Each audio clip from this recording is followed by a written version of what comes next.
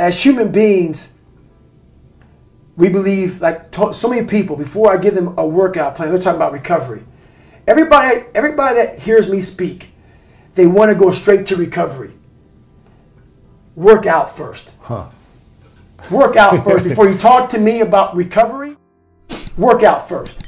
Whenever I talk to people, people take my words and they put it in a way to where they want to feel comfortable. This guy, you know, they want to put you in a box.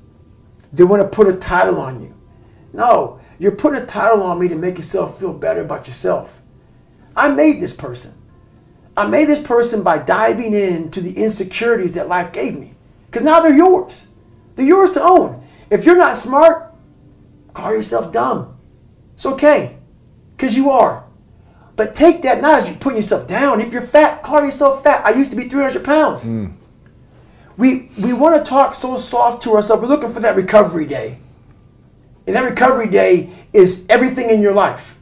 Everything in your life is a recovery day. We're looking for it. It's not coming. It's not coming. Get over that recovery day.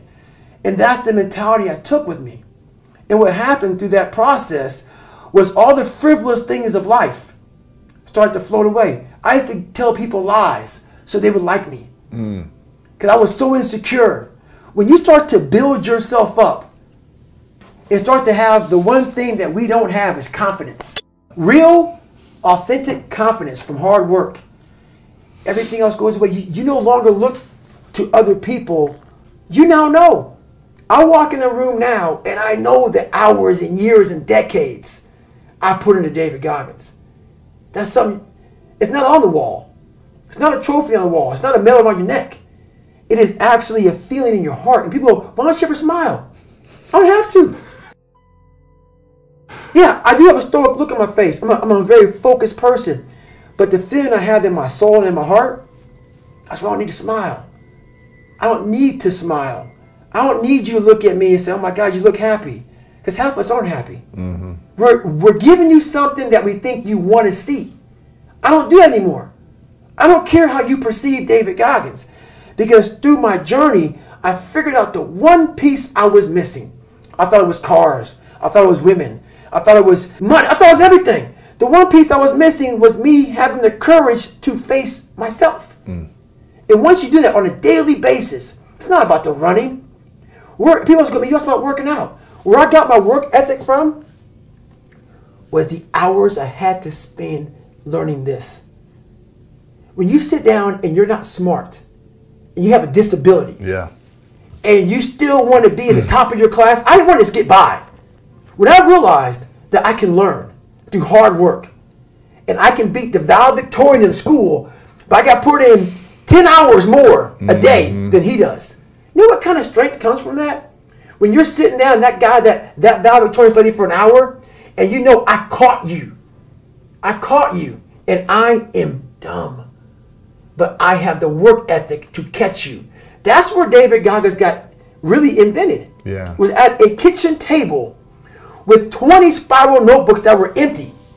And then 3 months, they were full. And when you can go through that, I still have them in my storage unit. You go through these spiral notebooks of your life, and you realize this is how I learned. This is unbelievable. There's no miles. It's not about the miles.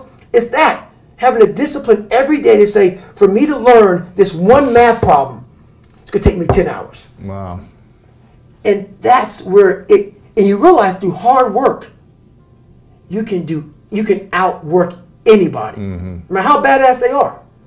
But that's the part people don't want to dive into. It starts with yourself, man. You got to start diving into those things that you are afraid of. You don't gain confidence by going to the spot that makes you feel good. It's going to be a false reality. And the second life gives you that challenge, all you want to do is go back to what made you confidence or what gave you confidence. Is that happy spot? No. What gives you confidence, what gave me confidence, was spending years at a kitchen table trying to learn how to read and write on my own. Realizing I can't learn the way you learn. I can't. But I can learn. What gives you confidence, not being afraid, is overcoming the fear I used to stutter severely bad. So right now, I don't know how many people are going to watch this. You know what gives me confidence? Is knowing I no longer care if I sit here and start stuttering to you. Yeah. That's what gives me confidence, is facing these things, overcoming them. And maybe not overcoming them every day, but facing them and facing them and facing them. Pretty soon like this, you know what, man, this is where it's at. It's not in that comfort zone. It's in the discomfort zone is where my confidence is getting built. That's where it's getting built. But people want an easier answer. Yeah. There has to be an easier way. There's not. I'm sorry. I searched for it and I still felt empty. I coach a lot of people nowadays, billionaires, who call me on the phone and say, man, I'm still missing something. It's because they did what they were good at. And they have this beautiful family, 2, 3 houses, cars, everything. Has everything to work. On the outside looking in, like, my God, man, how can you be unhappy? I walk around with the backpack with all my stuff in it. Happiest person in the world. Have nothing. Happy as hell. It's because I found out the whole key to life. It's not in all that. You have to face yourself. So many people live to be 100 years old and they die miserable, having everything, because they never examined. I call it my live autopsy. You never examine this. Happiness, peace, enlightenment, it's all up here, man. It's all up here. And when I start talking like this, people go, man, you know, no, it's the truth, man. All up here. You just got to be willing to go and face it. And that's the hard part. And when my mom left my dad, we went to nothing for a period of time before she got on her feet. Right. And that $7 a month place used to be, it was who I was. I was no one. I was in the sewer. My mom went there. I had nothing. And you always feel like you have nothing. I'd achieved so much. I was a Navy SEAL. I've gone through Ranger School. I've gone through Delta Force selection training. I've done so much. I run 200 miles, pull-up records, everything. Learned to read and write, became pretty intelligent. And I still was like, man, what is wrong with me? It wasn't until I got real sick, and I talked about in the last chapter of that book, I got real sick, and I was about 38 years old. And my life got real quiet.